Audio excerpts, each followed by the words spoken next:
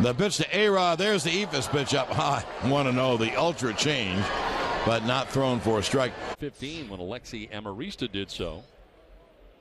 And here is Christian Bethencourt, who in this game has caught, played left field, and now he will pitch.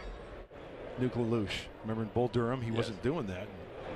Oh, nice! That was awesome. That was an Eephus of some sort. That is something. That's just a fastball. A lot of cold games to pitch in, and particularly for him, it just seems like there's that Eephus pitch. 54 miles per hour. How we looking? Like I said, you can make them up as long as you throw them like that. There are really a lot of good shortstops in the game, Ryan. When we're talking about Iglesias, I mean, you talk about Alcides Escobar and Ramirez over in Chicago, but that is popped up behind the plate. McCann discards the mask and handles it. The old Eephus, and it got Torrey. With a line shot 3-run homer. Ooh, look at that, sweetheart. 57 miles an hour.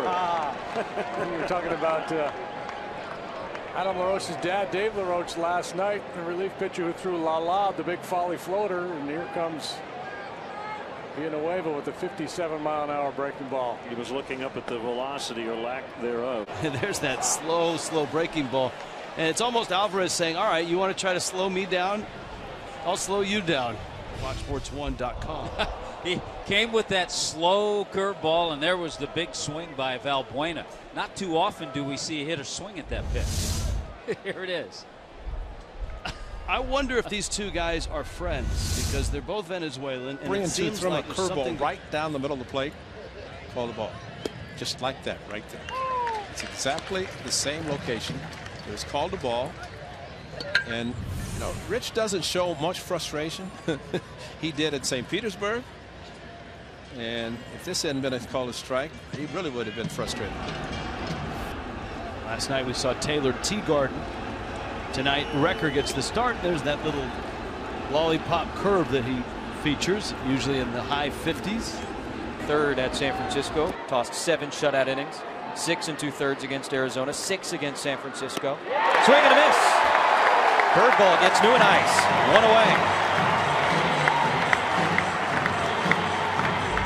And when you elevate the fastball earlier in the count, you throw that curveball off of that plane of the fastball and you get some awkward swings. Again, spinning it out of the hands of Despagne.